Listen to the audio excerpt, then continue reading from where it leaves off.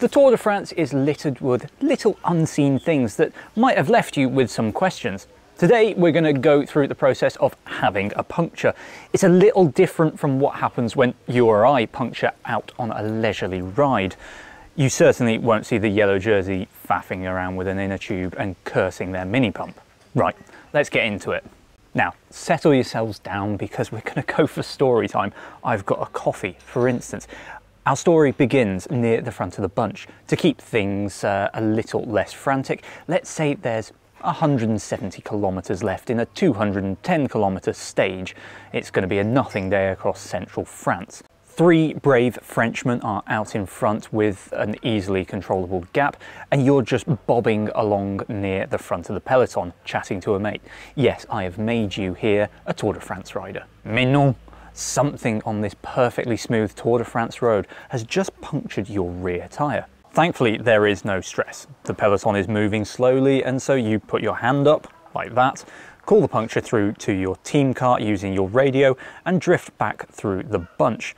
By the time that you get to the back, the race director's car will have called your team car forward, so you can keep riding on your flat tyres. Tubeless are great for this, as are inserts in your tubeless tyres. And then the team car will come up right behind you, and there we go.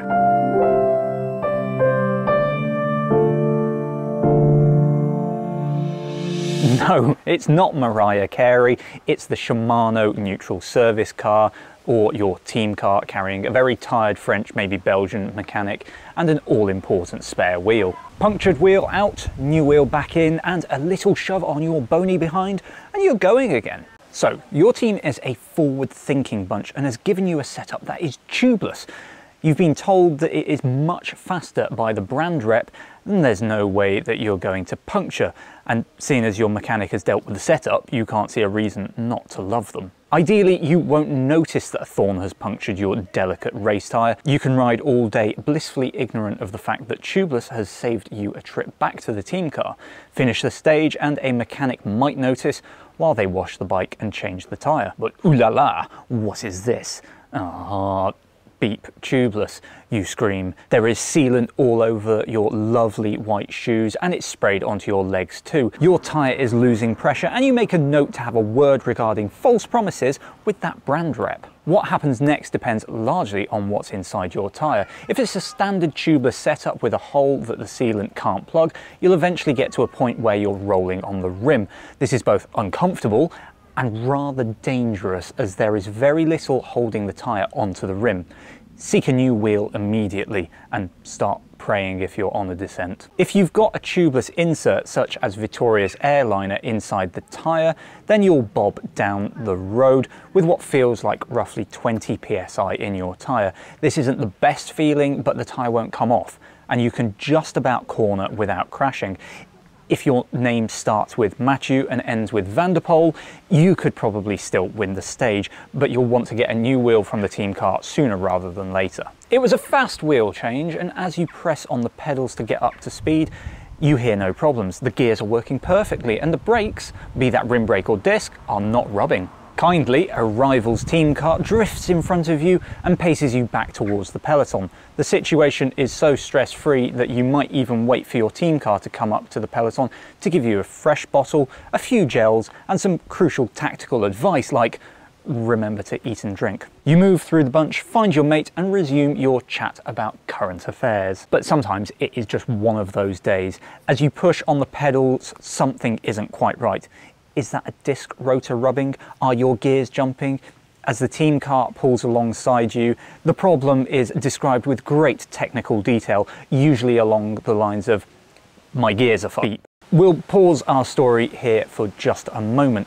With more cogs on the rear wheels and the rather tight gap between a disc rotor and the brake pads, a substitute part will often be misaligned. Some teams appear to be working to address this, with Quickstep Alpha Vinyl reportedly being given wheels from sponsor Roval with extra tight hub spacing tolerances in an effort to get their fleet of wheels absolutely identical. Anyway, back to our story.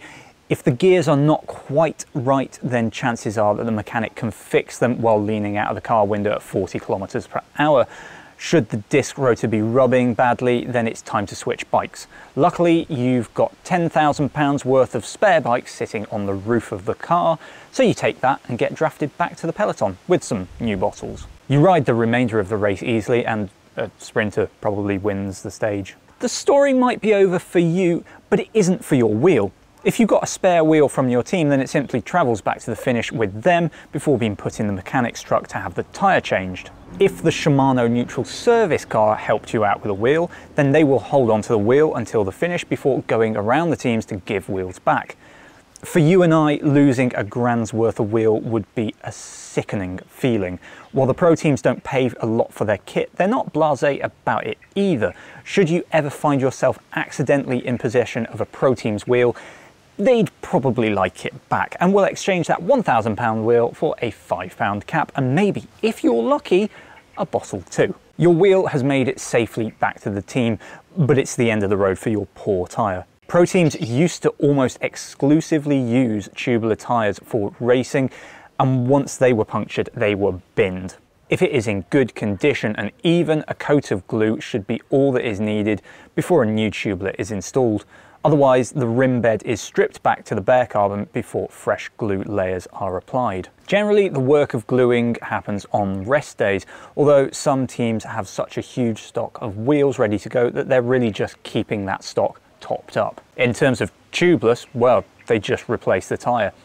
Surely is an easier system for the mechanics. The rest day for the riders is a chance to take a break from racing. We fans usually use it as a day to actually get some work done instead of being distracted by yet another Chateau and ITV4 get busy breaking out the montages. For a Tour de France mechanic, there isn't really a rest day. Bikes, team vehicles and clothing all need washing, and of course, all of those tyres need replacing. And so ends our surprisingly long story of what happens when you puncture in the Tour de France. Remember, show this to your kids at bedtime if you want them to be asleep in seconds. Well, if you enjoyed this story, remember to like and subscribe, and we'll see you in the next one.